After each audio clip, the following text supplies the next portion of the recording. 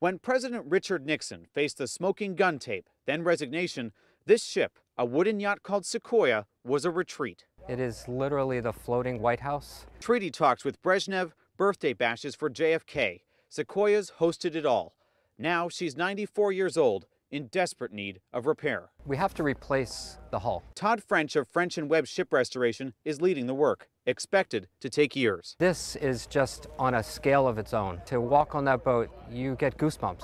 Emotions felt by the 100+ people who watched the yacht, feet from her weathered timbers, come ashore Monday. The woodworking is amazing. Part of it is the history, for sure, and just the nature of the vessel itself. And for one man, that history is already part of his life. A guest of Richard Nixon's, right? Robert Crawford went out on Sequoia with wounded soldiers during the Vietnam War.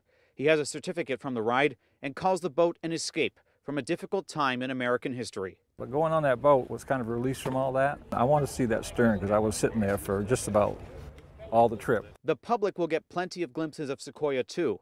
When the ship moves to this parking lot, a building will be wrapped around her.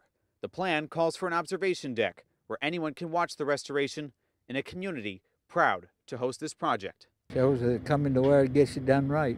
And no part of this restoration is going to be short. It's going to take 10 months just to figure out how the boat needs to be repaired, then 30 months or so just to do those repairs. In Belfast, Maine, Dustin Lukowski, NECN.